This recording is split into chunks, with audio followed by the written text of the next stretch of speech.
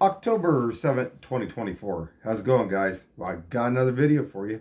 What are we going to talk about? Kansas City, Independence, Missouri. We're going to talk about crime. We're going to talk about drugs. We're going to talk about the homeless. And we're going to talk about right now about parking lots. Now, today when I was at the zoo, when I come back after walking the zoo and filming some of the animals, there was a vehicle that had its door open off to my passenger side, but there was nobody around. Now, I wouldn't have thought too much about this, but about 5 days before, there was another vehicle where I was parked. And there are vehicles that sometimes there's people that have like wheelchairs and different things like that and stuff, but that wasn't what this was. There was no handicap like license plate or anything else like on it. About 5 days ago, there was another vehicle that was beside me and the door was open, but there was nobody around. And I just thought, well, that's kind of weird. You know, I mean, it wasn't like they were pulled up in front. I mean, we're in the parking lot here. These vehicles are parked side by side, pretty close. So today when I got back to my vehicle, there was another vehicle off to my passenger side. Fairly looked like new SUV. The door was open, but there was nobody in it. Nobody to be seen anywhere around close around this thing. And it's something probably to be aware of because to me, it just, I don't know, it doesn't look correct. I mean, you never know if somebody could be hiding in one of these vehicles, try to grab somebody. You know, you don't know, or be sitting there waiting to rob somebody. I'm going to show that. And but what I could see, there was nobody in this one either. And it had out-of-state tags on it. And I can't imagine, you know, even if I had a rental car, I just wouldn't leave to walk off. I mean, like, went out to Vegas out there, got a rental car out there in Las Vegas. I wouldn't just leave the door open and walk away from it. I mean, that's just a little weird, guys. So let's take a look at this. Okay, guys. Now what you're looking at is this vehicle. And this door is no more than, I don't know, half an inch from my, kind of like my mirror and my fender. And there is nobody around this vehicle. Now this is my car right here. And I always have to check my antifreeze because I usually have to top it off because I have a leak. But this was weird. Now this is today. This is today. And I just can't imagine somebody just walking away. Like I say, 5 days ago, there was another vehicle, but it was on my driver's side on that one. And it was just vacant, empty too. So, I don't know. So, hold on. And here's, after I got back in my vehicle, this is another shot of it right here. And you can see how close. Like I say, this was no more than an inch from my mirror there. And they just left it like that. Nobody around. Now, is that weird or what, guys? Like I said, I wasn't thinking much about this, but 5 days beforehand, there was another vehicle. And I mean, you can see all these other cars, like over here. I mean, they're all side by side. I don't see any doors open. Now, that was just weird. Very strange. Okay, guys. Now, this is from my dash cam, not my body cam. And there's a vehicle. And the door just opened like that. Nobody around. That's weird. Wanted to show that, guys. So, hold on. I also wanted to show this, guys. This was down, I think that's by Manchester Street, down there as you come out of the zoo there. But somebody had dropped a big old bag of, like, tree brush or something right there. Just right out in the middle of the road. Okay, guys, and I wanted to show this. This was fairly early today. And this is at Toys R Us in a Gordman's lot up there. And it just never faces amaze me. There's always got to be somebody sitting here. Now, there was a Chinese guy that was sitting here last few days in a vehicle. And then we got a gal in this yellow Jeep. Interesting. And then we have another guy sitting down here in this vehicle down here. I mean, you know, this is like where the old Hardys and all the rest of them, I mean, they took down and stuff. I mean, what are they doing? I mean, what are they doing? I don't know.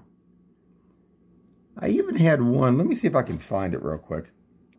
Oh, yeah, guys. And, man, the homeless bunch of people out here have really picked up. I counted over 15 of them going up and down my street today, which is really kind of unusual. But, see, this is how they go back up here by the old cinema. Here's one right here. So, hold on. Oh, and by the way, we don't want to forget all that trash that they're leaving, making more and more, you know. Look at all this. Look at all that trash, too. I wanted to show that, too. We don't want to forget about that. One thing I did find interesting, there was a Lincoln that was over here at this Gordman's. Like I say, a lot of drug dealing going on over here in this parking lot.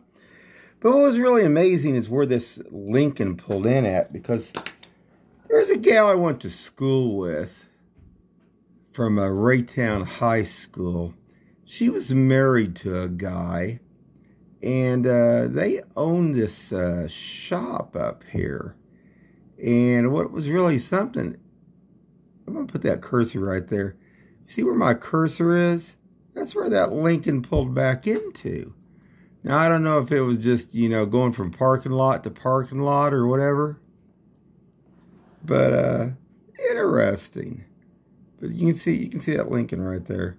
And they had some kind of a, I don't know, it's kind of like a novelty shop, antique, like little shop there and stuff. I don't think they're married anymore. But, anyway, interesting. But I just thought this was really interesting. This went from the vacant druggy Gordman's lot over to this over here. All right, guys. So I had to go down to Lowe's down there, get a couple things. And I come back, and I thought I'd make one more pass. But you notice here's another one of those white vehicles. I know there's a lot of white SUVs out there, but what on my street, shoot, Jackson County Sheriff or Independence Police just sat here. I'm sure that they could sit here and check a couple of these vehicles out, because some of these make like 20 runs a night between like midnight and 4 a.m. in the morning. I don't think it'd be that hard. Actually, one of these vehicles, one of the white ones, you know that vehicle that sits down there at Lee Summit off by Bass Pro? There was this guy, he's had like 3 different gals. There was a white gal that was passed out. Then there was another gal, taller gal, but then there was a black gal. And I noticed today when I went by there early this morning, there was a white SUV, and this black lady was sleeping inside that vehicle. So it just makes you wonder what, you know, how they're moving all this stuff. And they're moving a lot of stuff. Gotta have something to pay for that gasoline and all that other stuff, right, guys? And we got one over here, sitting right here. Now this was probably about, oh, I don't know, maybe 1, maybe 2 at the latest. So I don't know. But isn't that interesting? And I think, I don't know if there was a, yeah. You see this right here?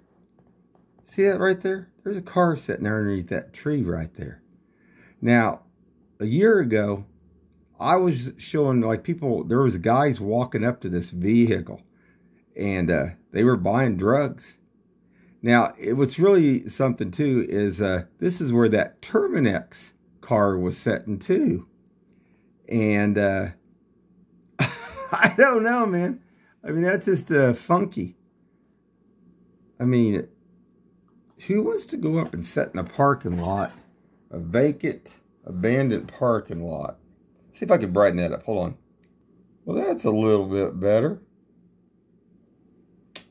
And the thing of it is, they get underneath those trees like that, and it makes real easy for them to walk from the trailer court and other places up by the bar and stuff, and walk back here and past that stuff.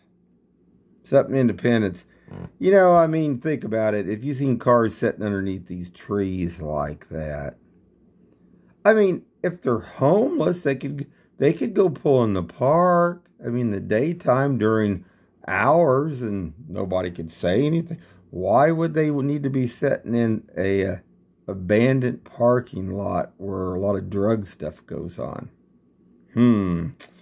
Don't know, guys. Hold on. I wanted to show this real quick too, because like I say, the volume today was massive. I mean, usually we have maybe 2, maybe 3 regulars that go up, but I counted up to 15 of these.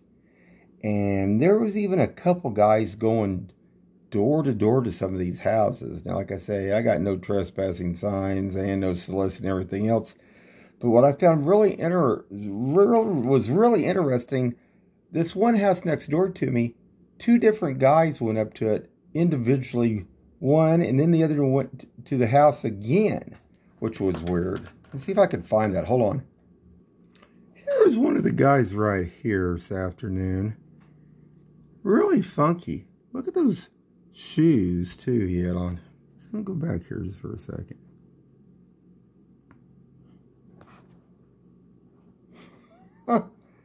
Well, that was kind of weird. And then there was another gentleman that followed. This gentleman went over to the house on the left side of me, on the west side, went up to the door. And then he left out. And then there wasn't just about a minute or 2 later, another guy did the same thing again. Now that was weird. Now hold on.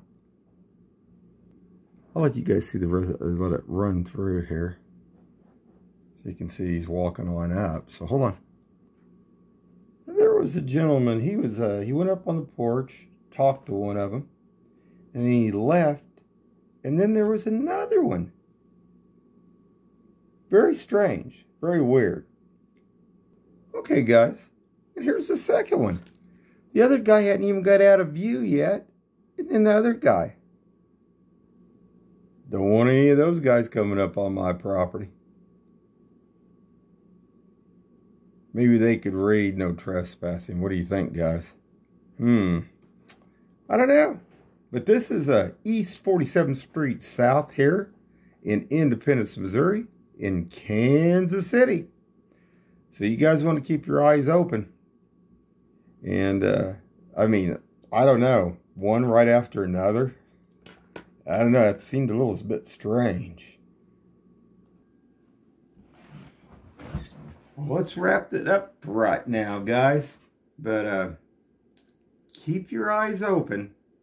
And definitely stay safe out there. Have a good one, guys.